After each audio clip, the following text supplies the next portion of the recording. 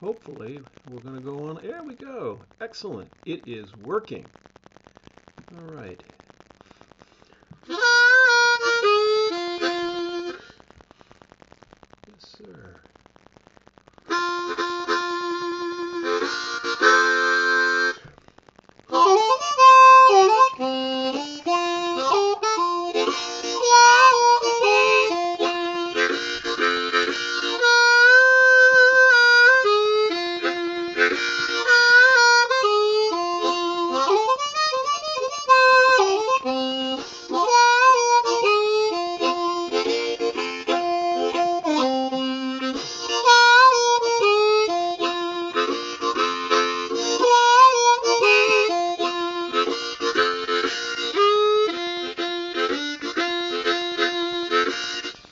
Well, so far, nobody watching. Well, hopefully it's working. The moment somebody shows up, I'll know it's working.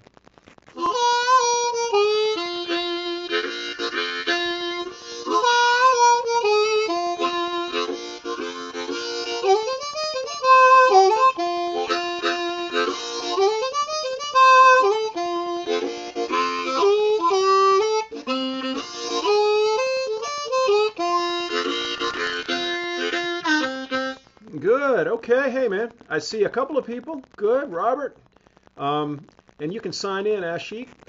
Good, man. This is great that we can do this all the way from Mississippi to wherever the heck you guys are from. Bangladesh. Good. I'm going to play a little bit. Looks like we've got 10 people. Please sign in. Please say hello, so I'll have some sense of where you guys are from. And it's working. That's the first thing I'll say is it's working. It took a while. Ultimately, I had to just reset it's not the modem, it's the thing that's sitting right here on the desk. And I had to actually relocate into my kids' room.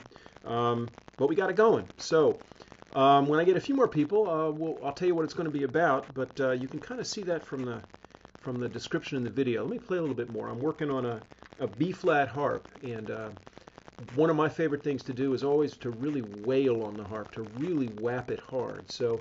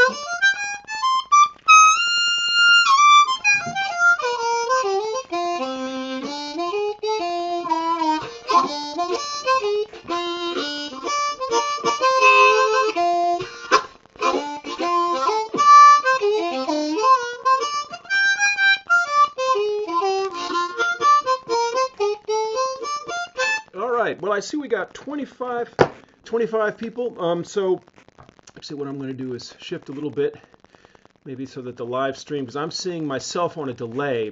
All right, I'm going to quickly take a quick look. South Carolina, great. South Carolina, Trevor, Benjamin, Sridhar. Oh man, I'm bad with Indian names, but you got to forgive me. I'm just a clueless American. Pip Productions, Luke, good man, good. Mike, Aberdeen. I assume that's Aberdeen, Scotland, or is that Aberdeen, Mississippi? Holland, New Jersey. I was just I just went through the Lincoln Tunnel the other day. I think that was on my way into the city. All right, so I want to talk a little bit about what I'm hoping to do, what I'm thinking about at this time of the year. Today is the 30th of December. We got New Year's Eve tomorrow, and then we got New Year's Day. And a lot of people, I think, God, I'm looking at my central processing unit, 92%. So if this goes down, I'm sorry about that. It looks like we're working my poor thing pretty hard here. The end of the year is a good time to reflect on what you've achieved during the year. And the beginning of the year is a good time to try new things. And sometimes when people try at the beginning of the year, they say, I'm going to do something this year that I've never done before. So maybe some of you are beginners. I see I'm taking a quick look. Greetings from Germany, Egypt, Scotland. This is great. You know, I may have to occasionally, if Donald Trump gets too freaking crazy, I may have to occasionally come on and just kind of let you guys vent about my country. Back when I was a busker in Paris the first time in the summer of 1984 and then again in 86, one thing those were the years of Reagan. Everybody remember Ronald Reagan? And it was my first experience as an American traveling overseas and being held accountable for the president of my country. It's a strange thing to be a street musician, but when I would meet, musicians are the ones who kind of hold the whole thing together. We know that, right? We know that. We're holding it together. When it starts to get crazy, we're the peacemakers. We're the music that soothes the savage breast. You know that saying. Anyway, good time for beginnings. Good time for reflecting. And so I want to give you a few little off-the-cuff comments about beginnings and endings. I haven't thought this through. And then I want to take some questions and actually answer your questions. So, let's say that so beginners will go second. The people who are thinking about starting the harmonica maybe, or thinking about really getting serious, will do second. First would be, what's your year been like? And I'll go back and look at comments. If you want to make comments in the chat, I'll go back and take a look. What's your year been like with harmonica? I remember being at a phase early on with harmonica where I would get to the point pretty easily where let's say I found a guy who was playing guitar and I jammed with him. After about 3 choruses, I felt like I'd played every single thing I knew. Have you ever been to that place? So let's address that. Let's imagine that you're somebody who you've got your basic licks, but you're tired of them. You kind of need something new. So the best way of getting something new, here I'm gonna move in midstream and I'm gonna give you a really important concept. It's something you can do the moment this is over. You can do it right now if you want, which is to get a blank sheet of paper and a pen. One question I ask people in my clinics, when I do clinics, is, what's your song list? Now, what's amazing is blues harmonica players, we often get to the place where we say, well, I don't really, do songs. I mean, I jam on blues. But that's not good enough. And here's why. The average person in the street who doesn't play harmonica but who's willing to indulge you if you play harmonica, the first question they're going to have for you, apart from do you play anything else, the first question they're going to have is, can you play me a song? Or they may just say, play me a song. If you don't have a song ready to go, if you don't have that thing you do, a song, then you're not fulfilling the obligation that a harmonica player has. So what might your song be? Well, when I start blues harmonica players off, as beginners, I always start them off with "Oh Susanna," and my theory is sort of you want the folks in the bar who clap on 2, 1, and 3.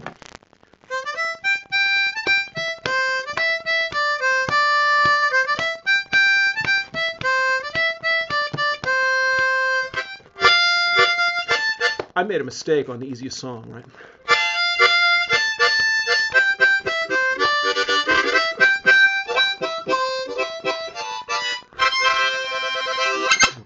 So you've got to have something with a groove, but you've got to have a song list. So I challenge you right now, think about what song is number 1 on your list.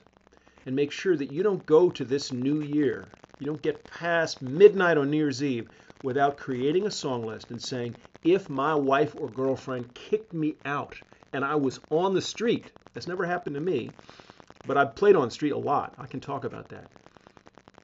What would my first thing be? And what would I call it?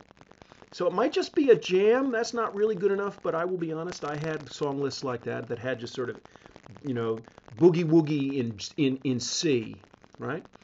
But that's something you've got to do. And I think you need to start to think about what kinds of songs might the general public like to hear. Well, in terms of blues songs, this is tricky. And, for me, the great song is St. Louis Blues. And it helps if you overblow, but I'll play a little bit of that now just to give you a sense, because it's the world's most popular and well-known blues song. Here's a C harp.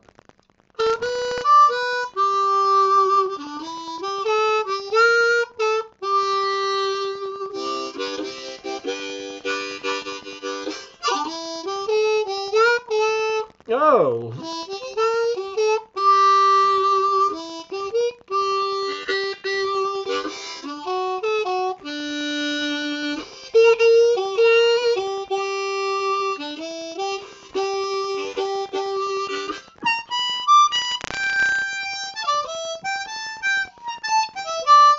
rusty. I better stop that right now. The point is, that's a song you could do. Now it has a bridge, a minor bridge.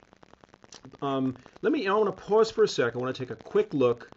I see this chat thing. I'm going to go backwards. Playing since October 2015. Benjamin says lots of plateaus. I will go back and I'll look and I'll just address some of these things. Plateaus. So a plateau is when you have a comfort zone. You got what you can do, and it's time to get out of that comfort zone if you want to get past the plateau. To get out of your comfort zone, how might one do that? So one way to do that might be to do something you should do a little bit of every day, which is to listen to music, recorded music, find the right key harmonica, and do your best to copy it. I did a lot of that when I was learning. Even if you don't get all of it, now this is important, even if you only manage to get one lick, you will have one new lick. You will have begun the process of getting off your plateau, because you'll be thinking musically, you'll be developing new synapses. I think plateaus are all about a comfort zone. So you have to get out of that comfort zone, and you have to appreciate the fact that you've got a comfort zone, because some people who are learning don't have a comfort zone. They haven't gotten enough accrued talent to get in a comfort zone. Okay, so you should appreciate that you've got something enough that you've got a plateau. Here's a challenge. I'm going to throw some of these out at you. Here's a challenge. I'll challenge each of you on your own to make sure that you know how to play along with a 12-bar blues progression. In fact, that you can play solo. I'll do that right now. I'll do 2 choruses. I sort of did this a little bit at the beginning, but I'll try to show you what I mean. And that you get 4 beats to a bar and 12 bars to a chorus. That's 48 beats. I challenge you to get to the place where you can just play along, and you can play, improvise, or play something patterned, so that you've got exactly those 48 beats. I find that that's actually a dividing line between sort of maybe intermediate and advanced intermediate players. Seems to me that intermediate players often can make bluesy sounds. They can probably jam along if the band is there behind them, or a jam track. But and I'll do this often with students who come to me. I'll say, I want you to play me a 12-bar blues. Play me a chorus or 2, and give me 48 beats. Play it so that I can hear the changes. So let me show you what I mean. Here's one way of doing that. And here's what you can do. You can tap. I'll tap as I do it.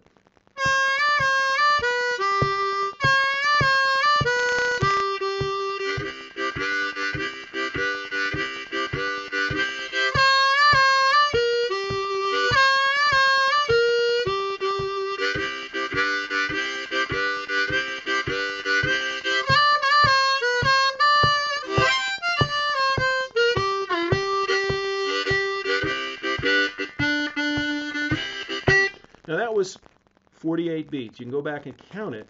I just played in the simplest possible way. I kind of did an A line repeated. I did almost the same thing the second time through. And the third time, it sounded sort of like the first 2, but with some slight variations. This is very important, very important. But there's many ways of carrying your way through a 12-bar blues. That was one. Here's another. And again, so that you can imply the changes. Here's the simplest possible way.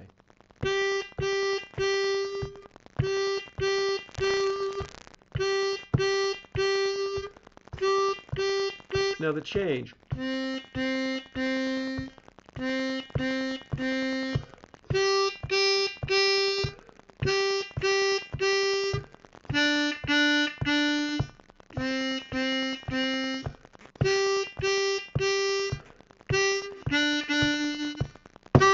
All right.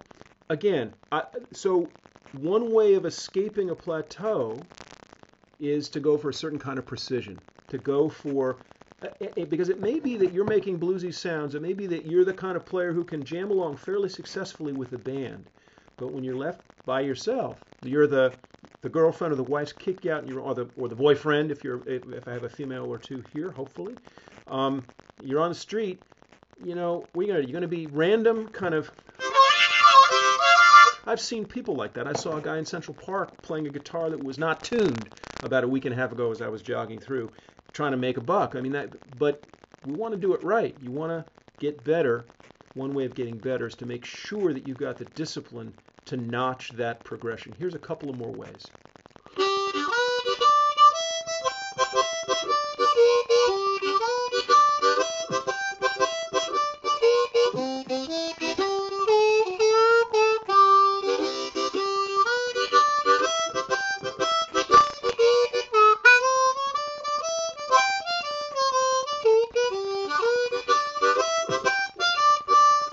Here's another one.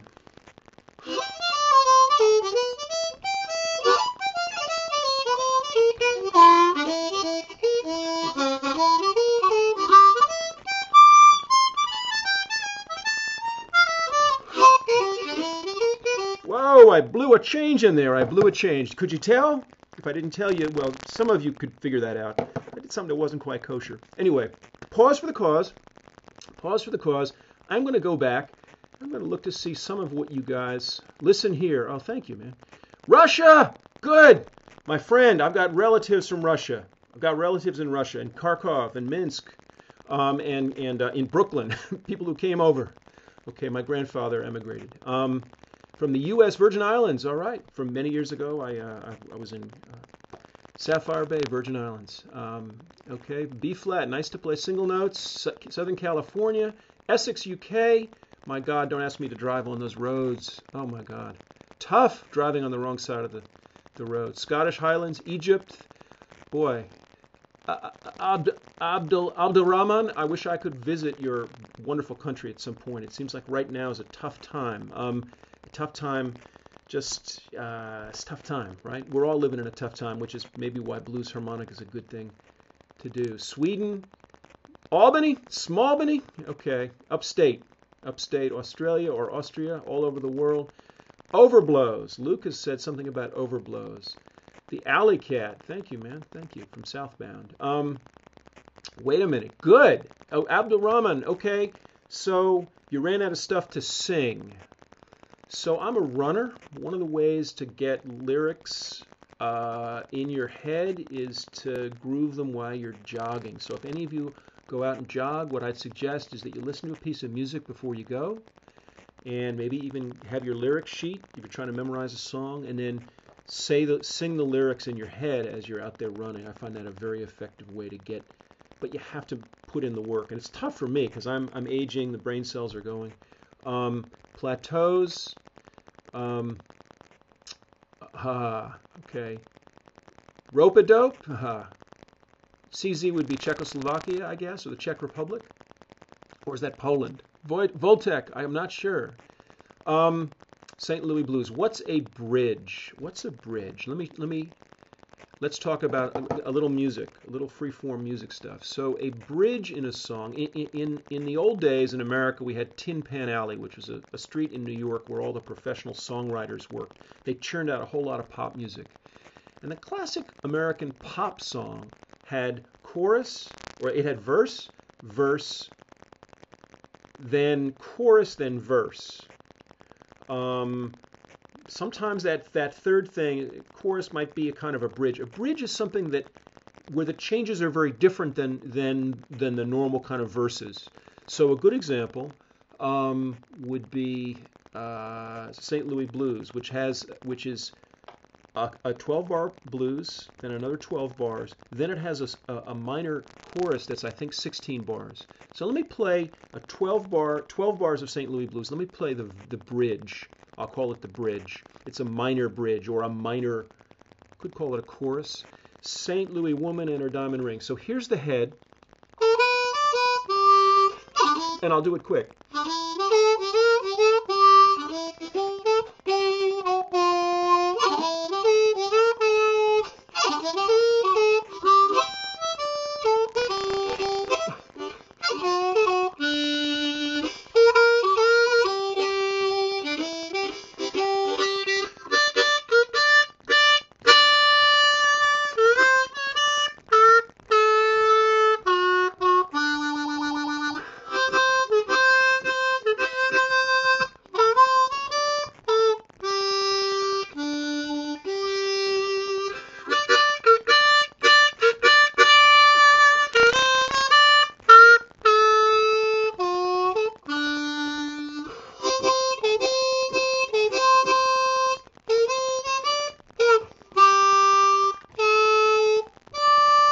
Got the St. Louis blues.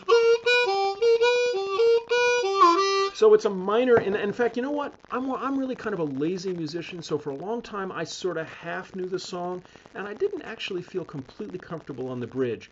One of the reasons I do the things that I do when I play it, I'm looking at my CPU, 94%. I just hope we don't overheat here. I really hope. Am I still there? You still getting this stream? It says active stream is healthy. Good, good, good. It's really important, you know, here's something for those of you who are sort of in that solid intermediate, advanced intermediate. Make a resolution this year that you're going to take some song that you've always sort of half known, that you could maybe, if you had a gig, you could kind of limp through it behind the guitar player and the bass player, but you don't really know it. You don't really have complete confidence. You can't really carry it. For me, the song like that was Georgia, and please don't ask me to play Georgia solo right now. But one way to learn the song is to get 2 or 3 different versions. And this is actually, if you're taking notes, I would take a note on that, because this is what my teacher Nat Riddles taught me how to do. If you're going to learn St. Louis blues, first of all, see if there's a harmonica player who did it. And actually, Big Walter Horton threw it into one of his songs and didn't call it St. Louis blues. You know why? Because he would have had to pay royalties. And so sometimes you'll find these weird things that you say, I know that melody. So I learned it first as something that was in a Big Walter Horton version of something else. Get 2 or 3 different versions and then ask what they have in common. Georgia, Paul Osher has a fantastic version of Georgia on my mind. I learned Georgia when the Blues Doctors decided to do it. And I'm not going to play it now. I'm not going to play it. Probably because I'd mess it up. What I learned about Georgia is that you have to kind of delay it. There's like a delay thing. Georgia, Georgia.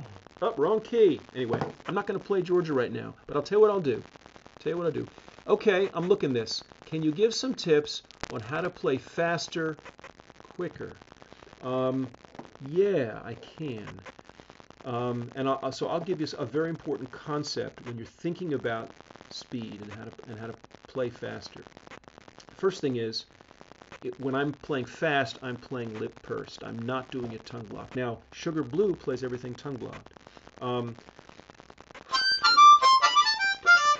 That's not fast. I play lip pursed, especially because overblows, which I throw in, are much easier. So let me do some. Here's a sort of warm-up. I think I call this Adam's warm-up exercise with overblows. I'm not sure.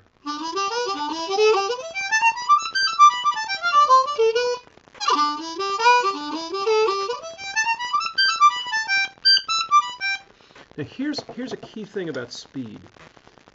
You have to have a groove, and you can't start at full speed. In fact, you have to have control at a lesser speed. It's very important to develop. So what I would say is, and you have to know what the groove is, and you have to know what you're trying for. So there's a certain rhythmic precision that I think is extremely important, and all good jazz players have it. I think rock players aren't always quite as connected to the beat in the same way. I often feel that there's certain kinds of blues solos, as opposed to a guy like Albert Collins, who always knows exactly on guitar where the beat is. Let me show you what I mean. So, do you want to get fast on triplets, or do you want to get fast on 16th notes? 2 very different ways of approaching. Triplets, I listened to Paul Butterfield on the Muddy Waters Woodstock album. That was my first experience. A song called Too Many Drivers, for example. And he did a version of I'm Going to Take You Downtown, Gone to Main Street with Muddy Waters. That was the one, for me, that showed me how to play fast triplets. So you want to get faster. Let's say I've got a C harp here.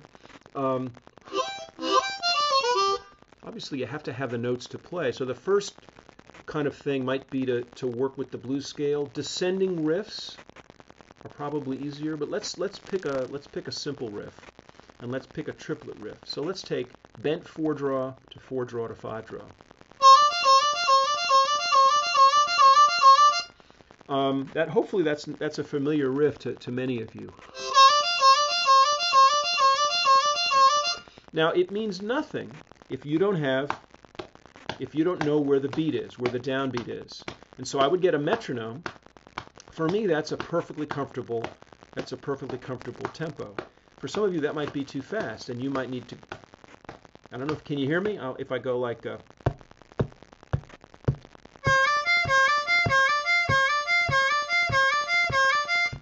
So as you start to try to develop speed, what you're really talking about is you're developing endurance, right? You're developing the lip strength to not lose your embouchure as you maintain speed.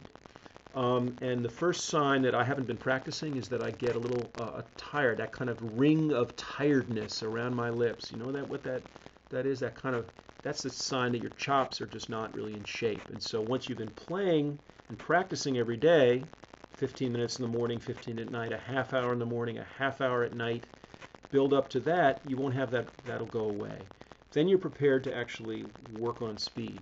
So you want to have your tempo. Get a metronome. I don't like them, but they're useful for comparing, for figuring out your progress, right? Get a metronome. Figure out what tempo you're playing at when you're playing comfortably. Make sure you're tapping your foot along with the metronome. Take a breath every now and then, because that's all draw. Then what you want to do is you want to push it. You want to push the tempo to the point where it falls apart, where you can't do it smoothly. And then find out what tempo is that on your metronome. Then back off the speed. 5 beats a second, 5 beats a minute, beat per minute, 5 beats a minute. And that should hopefully be your sort of maximum comfortable tempo. You may need to back off a little more.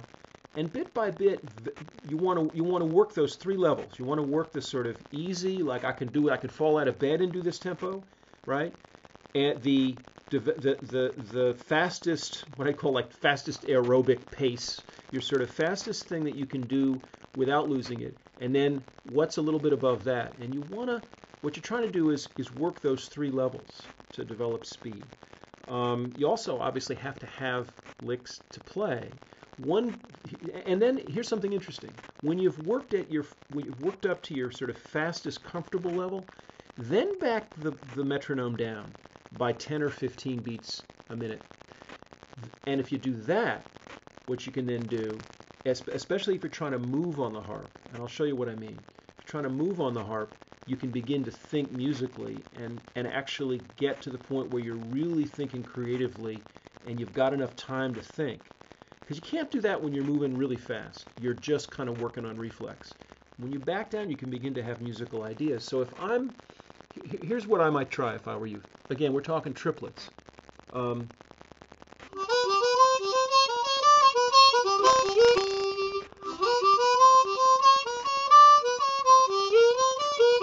I'm going to go with this tempo.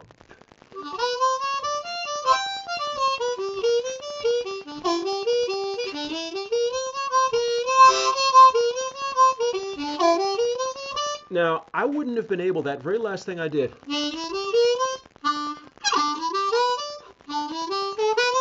Whatever it was that I did, but at that slow tempo for me, my mind will say, I can do that lick, right? As opposed to, well, I can't go for that because that's not in my repertoire. You can begin to pull new things into your repertoire at that tempo. Does that make sense? I'm delighted I've got 55 of you now. Really, this is great. So that's a long answer to a good question. I better take some more questions, but that's how I would work with those 3 tempos. The sort of relaxed. There's actually 4 tempos. So there was this sort of basic, that's my easy tempo. I can do that. There's the fastest plausible tempo, the fastest one I can hold today. There's the developmental tempo, a little bit above that, where you begin to fall apart. And then there's the one where you back down below your sort of easy everyday tempo, right? And that's the one where you actually consciously go slow, but in the groove, and you begin to try new things. And I think when you do that, let's see if this works. Let me show you those 4 tempos for me. And let me work on the high notes, actually. Let me try from sort of the 6-hole.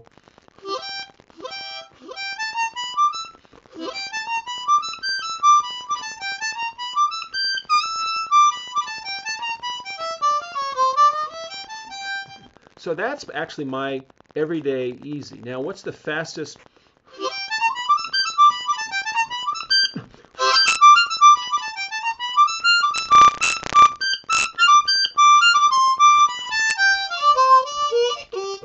Now, at the end, I want to show you something that I did. If you go back and play this, because I make these kinds of experiments all the time, where I'm just free blowing, and I'll tape myself, or at least I used to. I don't do enough these days. And I'll tape myself, and when I come across something interesting, I'll go back. I'll go, what was that? That's a way of actually unearthing or discovering new things. What's incredible is, as long as I've been playing, more than 4 decades, there are still sort of obvious things that I come across when I do that exercise. But I want you to notice one other thing, is that the way that I think about improvising, whether it's high notes or low notes, is I think about little transient kind of internal dialogues, internal call and response. So I ended up moving into something it's impossible to recreate. So dun dun dun dun dun dun became kind of the rhythmic background of a melody, and then I simply moved that dun dun dun dun dun dun boom boom ba da bum bum. Right?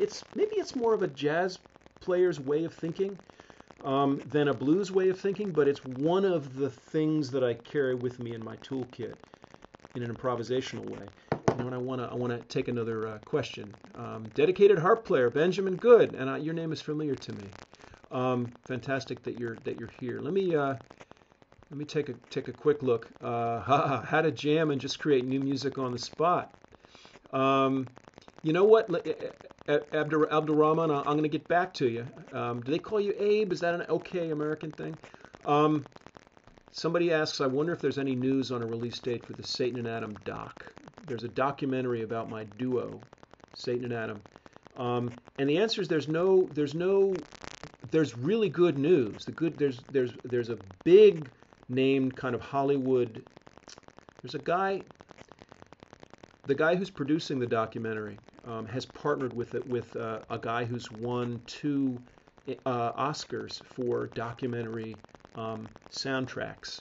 So you'd think Satan and Adam, we've got enough music of our own, but a documentary needs a soundtrack, and this guy's going to write the soundtrack. And there's a big name Hollywood studio that's really interested in kind of helping finish this thing off. So it's going to happen. I realize I've been saying that for 20 years. It is going to happen. And it's going to happen in 2017, but whether it's going to be in theatrical release or whether it's just going to debut in a couple of film festivals and then sort of end up in 2018, but something big and momentous will happen in 2018.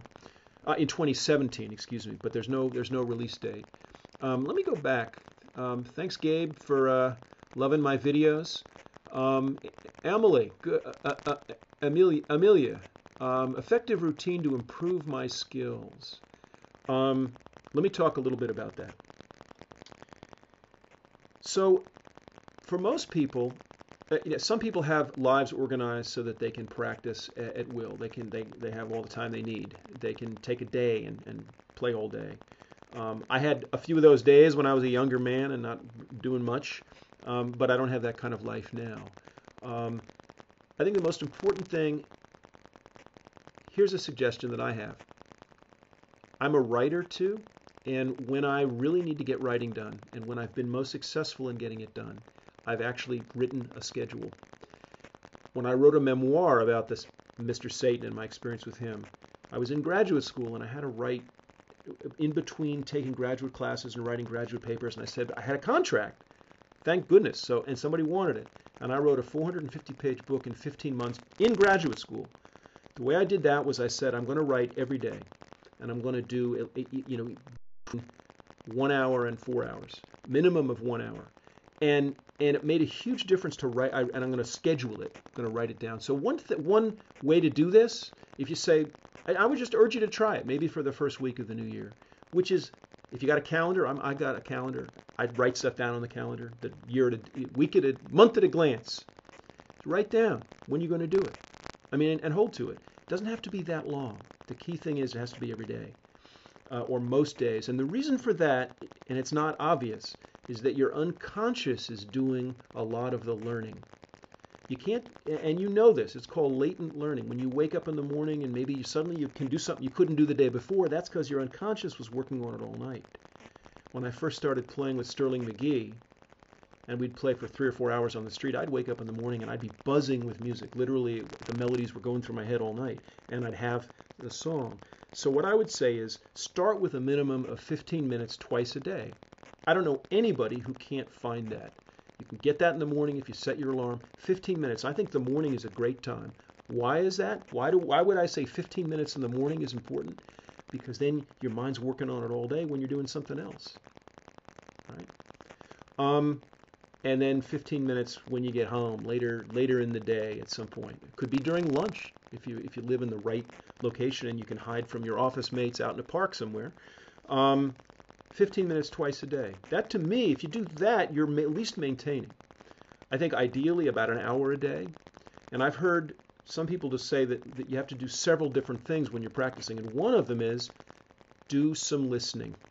You can't learn how to play blues harmonica if you're not listening to good blues harmonica. The best metaphor here is, how are you going to learn French better if you're reading books and trying to talk French in an empty room? Or are you going to learn it if you go to Paris and you have to talk to somebody to get a cup of coffee? You're going to learn it much better there. You're going to really own what you know. I think you need to, and you also need to be hearing those Parisian speakers all the time, right? So you need to have the music cycling through you, and you need to try to copy it, play along with it. I'm looking at this, I'm thinking I got 32% of my battery. But anyway, that's what I would do is 15 in the morning, 15 at night, or half hour in the morning, half hour at night. Break it up, and do it as many days in a row as you can, and that will lead to your unconscious mind being your ally and working for you. Okay, I'm going to take another one. When I play four-draw bend, four-draw feels like I'm fighting against the harmonica, as if being stuck in molasses. How do you make it sound so light? Very good question.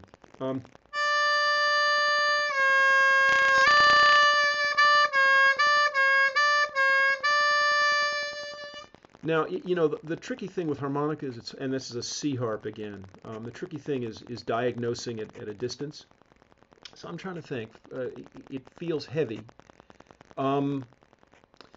So it's really important to make sure that even as you are doing, well, first of all, you may be attempting to bend in a different way than I bend. When I bend the four, there's several different ways that I might do it. Really what I'm doing there is I am raising my tongue close to the roof of my mouth, which is constricting the airstream. And when you constrict the airstream in order to create the bend, which you sort of have to do, you have to constrict it somewhere in your mouth or your throat. When you do that, potentially you may feel, as if you don't kind of know what you're going for, or if you're still learning, you may feel like you're cutting the airstream off entirely. I feel this way more on the lower harps, I guess. And of course, if you don't have a good harp, you're going to feel that way.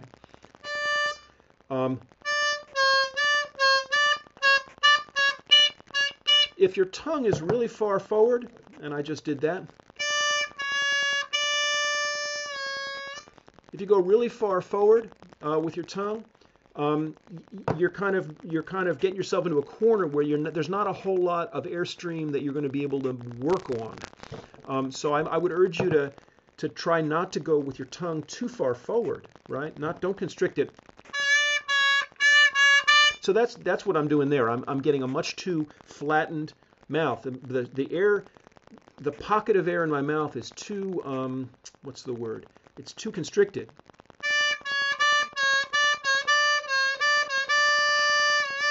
So start by getting a good clear four draw with no bend. I think that's the key thing. Make sure you can drop your jaw. Notice my jaw up, even if I'm not bending. Now I can use that if I change the shape of my mouth correctly. I can use that to do what I call scooping.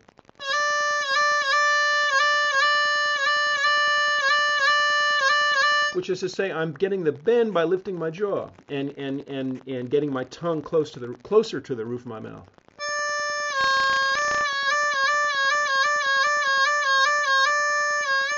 But I can also do that simply by moving my tongue. I don't have to move my jaw, but I would experiment. A lot of what this is about troubleshooting. A lot of troubleshooting, when you're trying to troubleshoot your technique, is about saying, what are the variables? And what variable am I not even aware of? So part of troubleshooting is about relaxing, number one, because if you're tense, you're not going to get it. Relaxing, using your head, saying, I gotta, what could I be doing differently here? Is there more than one way?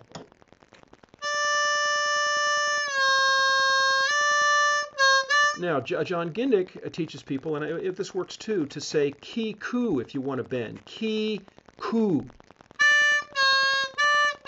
And when you go ku, drawing in, that works. That gives you, what it does is it's a little more staccato, a little more percussive. Anyway, let me go and take a look at some other questions. Okay. Okay, Matthew Given says, I enjoyed your video on holding the harp right, but I hold with my right hand and not upside down. Okay, so why did I say, I was talking about holding the harp, and I was saying I hold with my left hand, most people do.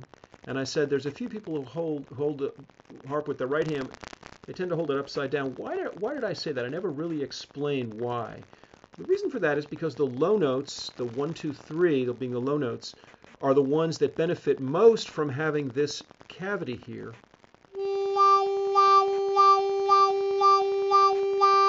If I turn it upside down and still hold it the same way, and of course at this point I'm on this side, right? Not this side.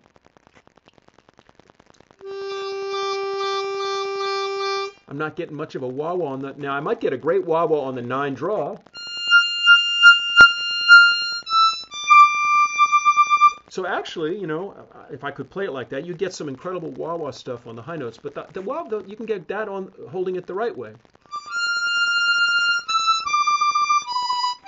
And that's the campfire sound, right? This sort of.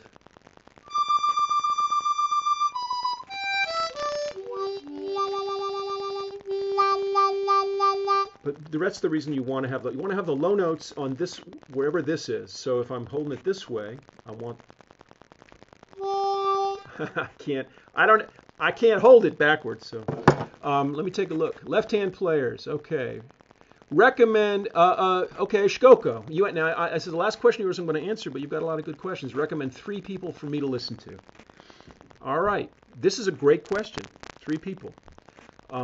Now, most people in my position, most harmonica teachers, blues harmonica teachers, would have those 3 names be blues harmonica players. They might say Little Walter, Sonny Boy Williamson, and Sonny Terry. Those, and you might say that those are respectively, let's go in reverse, Sonny Terry being kind of the great Piedmont-style acoustic player, Sonny Terry. Sonny Boy Williamson, I'm talking about Rice Miller, was a master of the low harp, the high harp. He really didn't play amplified very much in his recordings, a little bit. But he had a distinctive style that was incredibly influential. And then, of course, Little Walter, the great Little Walter. It's hard not to preface it with that. So if that's the way some people might answer this, I could answer it like that, and I would say those are all really important players. But I would suggest that at least one of the players that you listen to, one of the musicians, not be a harmonica player. I picked up electric guitar and harmonica when I was 16 at the same time. So I think about harmonica very much like a guitar player.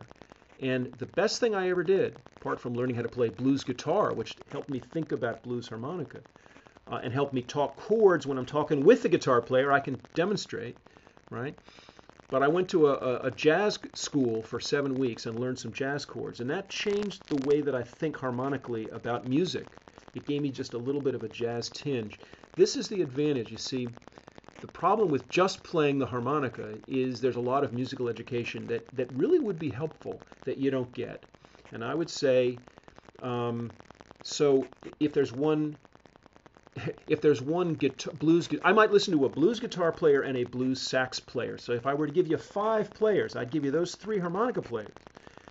But then I might give you the two who are in some ways the most important to me. Well, I want to add two guitar players. B.B. King, because he had an incredible sense of economy in his playing. He's also very jazzy, but an incredible sense of those microtones, um, the way that you sort of roll pitches off. The other guitar player that I loved and that was very important, and I think that if a harmonica player could copy his style, you'd have something, and his sound, you'd really have something exciting. And that's Albert Collins, the most explosive, kind of angular. He plays with his fingers. He plays with a D chord capoed up on a Telecaster. The icy sound. And I would go and investigate Albert Collins and then try to copy some of his stuff. See if you can get any of it. Copy Frosty. And then sax. I think sax players, the great advantage. See, I'm in love, or I was in love, with a couple of different sax players' sounds. One was a guy named Houston Person, a big tenor with a little bit of reverb. The fact that I like to play with reverb is partly because of Houston Person. That's Person.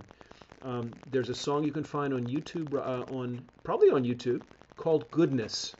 It was a song by him that was on an album called The Blues Tenor Sax. And it's a slow blues. I copied his licks. Hank Crawford was the other person who I copied a lot. He played with Ray Charles, David Fathead Newman, Hank Crawford. These are guys who play kind of the bluesy side, the bluesy R&B side of jazz sax. And he does a lot of licks you can copy. Great sound. The great advantage of listening to somebody other, if you're a blues harmonica player, why would you listen to non-blues harmonica players? Because you can fall in love with their sound, you can copy their licks, you can get new stuff, and no matter how much you copy their licks, you're never going to sound just like them. But you're going to be doing something a little different than most blues harmonica players, and that was the key for me. So Hank Crawford.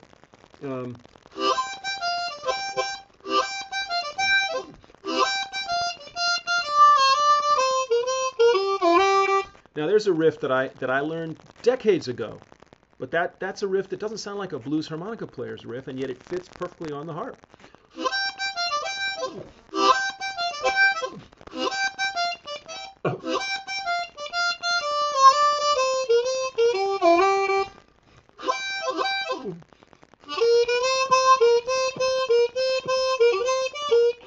See, sax players do some of the same licks we do, but they kind of turn them inside out sometimes. And so there's things they do. Anyway, that's what I would do. You know what, guys? I've got about a few minutes left. Working on any new blues-based fiction. Ted, you're here. No, I'm not. I'm never going to try to write another novel. But I will. Let me encourage, since you've mentioned it, guys, you can go out to Amazon right now and check out a novel that I did write about a young guy whose girlfriend cuckolds him in New York. He's a graduate student at Columbia. Sort of happened to me. And he goes off to Europe with some harmonicas, resolving basically to get even, to get revenge, which is to say to have the wildest possible month that he can have on the streets of Europe, and he does. He has a wild time with a guitar player named Billy Lee Grant. It's called Busker's Holiday, and you can find it on Amazon. And can I give a brief commercial? If you haven't already done so, please subscribe to this channel now that I figured out that I can actually make Wirecast Play 6.0.7 work. I'm going to be doing more of this. And when in doubt, by the way, do what they teach you to do with your Mac, right? Which is just reboot. I just turned the router on and everything worked fine. I do have a book coming out next September, but I don't want to talk about it until it's almost happening. It's not fiction, it's scholarship, but I'll wait on that. Tongue, let me see. When to add the spice, yes. Playing for a few months. Can't seem to get out of a rut. I think this will be a last. I've been going for 49 minutes, and thanks to all of you who've hung in there. Can't seem to get out of a rut where I don't feel like I'm improving. Is it just a mental barrier? I sort of started with this. Maybe I should end with this. So, action item for 2017. You are each going to get a sheet of paper and a pen, and you're going to make a song list, right? And something's number one. Something's the first song on your song list. The song you can pull out when somebody says, oh, you play harmonica, play me a song. What's that song? It doesn't have to be a blues. but it has to have a groove. It has to have some rhythmic solidity, maybe some snap. Could be a slow blues, but it's got to have a groove. You got to be able to tap your foot somehow, keep the beat, and play it. And then you got to add songs. And I would say one way of getting out of a rut is start to add songs. Say, I'm going to learn a song. I'm going to learn a new song. You know what? My Mac is getting real low here. It says low battery, close. Okay. Guys, I've got to go. I may do a little of this tomorrow. It's possible. New Year's Eve, maybe we'll have a follow-up if I have a little time. And I will alert you by way of a kind of whatever I did on this video to say it's coming on. I'll do that next time. In fact, I'll try to do that from now on. Thank you very much. Please subscribe to this channel if you would. I see there's a fan funding thing. You can actually throw a bucket. You could throw a bucket at me, I suppose. I don't know how that works. But no need to do that. That's strictly optional. And tell your friends. Check out my website, Modern Blues Harmonica. It's been fun. There's something really big that I'm going to be part of next year. I can't talk about it, but it's going to be with some other teachers. A big event. So look forward to some really cool things in 2017, and I'll see you down the road. Okay, I'm going to try.